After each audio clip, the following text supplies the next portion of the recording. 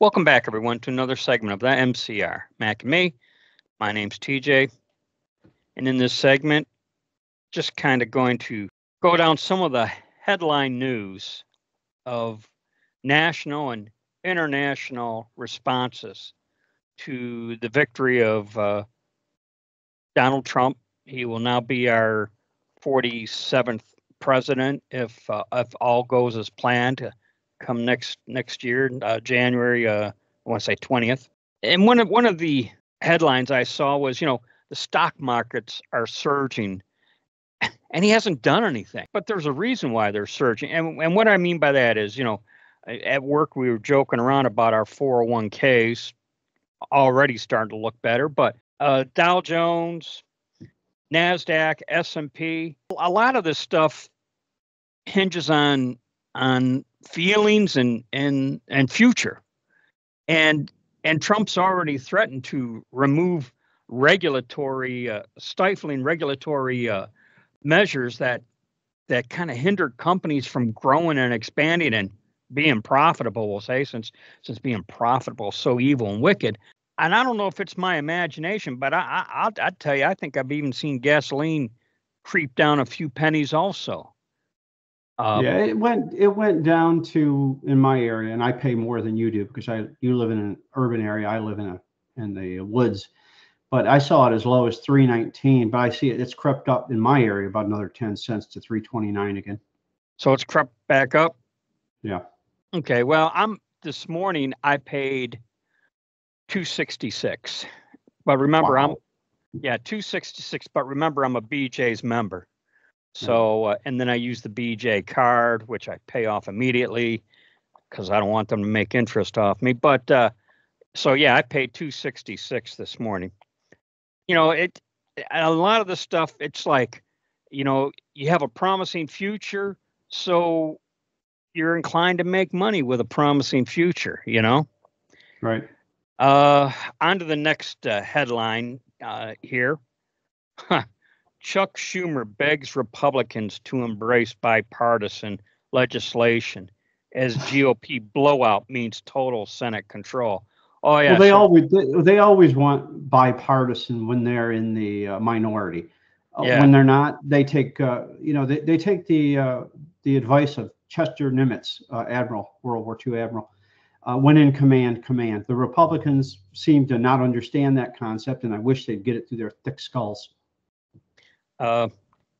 Next one, and this is just in general because there's been an in general meltdown. Celebrities are having a very hard time dealing with Trump's epic victory. So a lot of them are shutting down their Twitter X accounts. Joy Reid or whoever, Don Lemon. You got celebrities. The one that comes to mind immediately is Eva Longoria. She's already moved to Spain, and Spain or Mexico. First she said Mexico, and then I thought she said Spain. So she's in one of them countries. No, she didn't move to Mexico. I guarantee you that. Well, then it's probably Spain. Well, Spain is a first world country. Mexico is a third world country. She went to Spain, I'm sure. Ex-MLB pitching star Roger Clemens had something to say about it. His comment was, "Don't let the door hit you in the ass on the way out." Yeah. So I guess Roger Clemens is a Trump supporter. Okay. Yeah. Back to international news. Iran's currency has hit an all-time low. Just now that he's now president-elect, all of a sudden Iran's currency takes a nosedive. I didn't realize this so much, but I guess the German government was kind of at the whims of the Biden administration because now I guess their support has collapsed. Vladimir Putin, they are not abandoning the U.S. dollar in international trade. And that's the best news we could get. Yeah, and I guess the primary reason for that is Trump threatened a 100% tariff on anyone not using the U.S. dollar in trade. So, And you, like I said, all he did was make a threat. He's not even in office. The demise of the British Empire, I do believe, came from the world going to the dollar away from the pound, and that's why they had no pull or no punch around the world anymore. Let's see. DOJ. Here's a headline: Panic. Career DOJ prosecutors terrified and losing their minds after Trump landslide, looking to exit rather than sticking around. Yeah. You it probably behoove you to get the hell out of Dodge. Well, I think he needs to tear a page out of Barack Obama's book, and Barack Obama fired 300 of those people. So, no, he didn't want anybody looking into his school records, so he got rid of them. Trump should do the same. Multiple news agencies are beginning to tank. MSNBC, and I don't know what's going to happen with MSNBC, but I keep hearing rumors about they're going up for sale. And there's a list of how badly the ratings have tanked. And I'm just going to go down this list very quickly. Morning Joe down 39.6%. Well, the first hour. Second hour is down 36.9%. Andrea Mitchell, she's down 39.7%.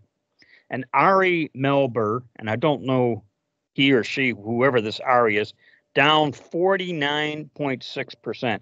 Joy Reid is a male name. What's that? Ari is a male name, so I'm guessing it's a man. Joy Reid, the one who was referencing Matt Gaetz as a clown, I do believe. Joy Reid, she's down 54.6%. All in with Chris Hayes, and I can't stand that guy. He's a never Trumper. He's down 47.2%. And an Alex Wagner, whoever Alex is, he's down 53.6%. Basically, the thought is there's no way when you're down 50%, when you're down 40 to 50%, you're not staying on the air. I know in radio you'd be dust if you did that. You know what? There are plenty of people that would want those jobs. Joy Reid is a black supremacist and a blatant racist.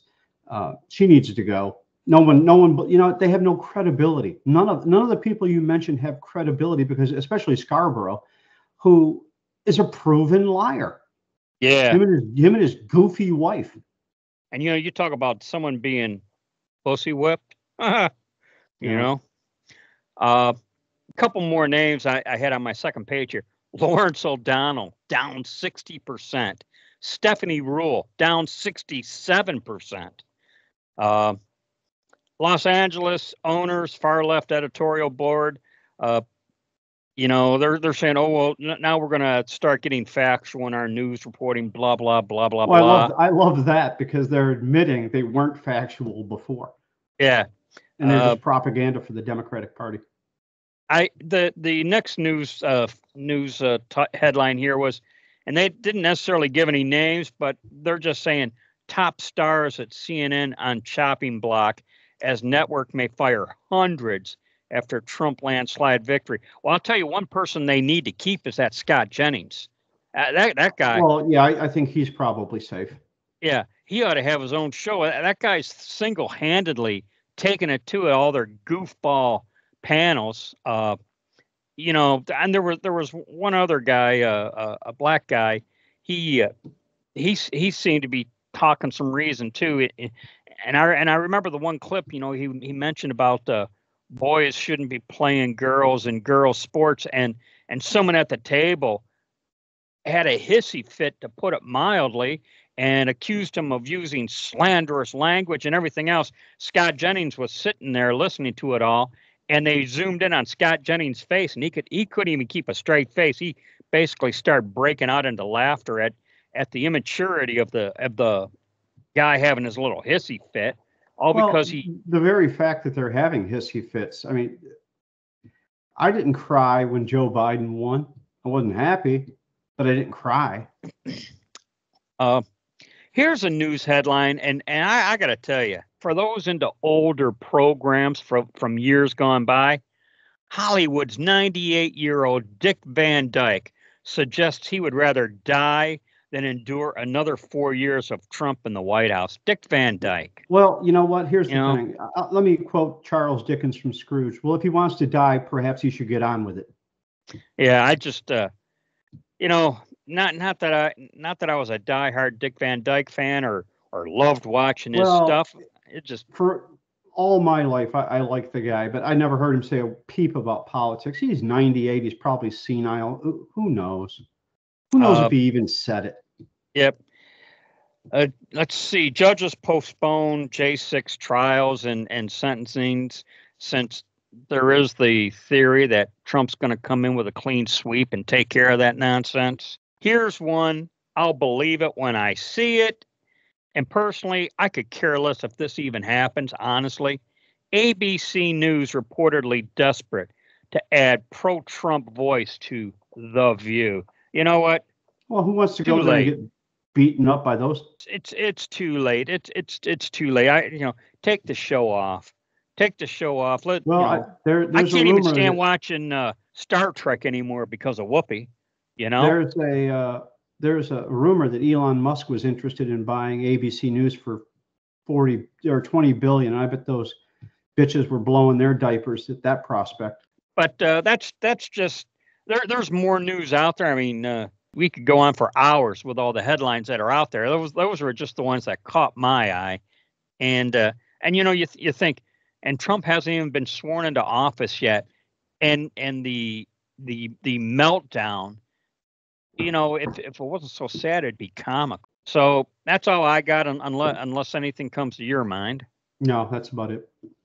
All right. Okay. Well, we'll catch you guys in the next segment. Thanks, everyone. As always, be safe, watch your six, and don't tread on me.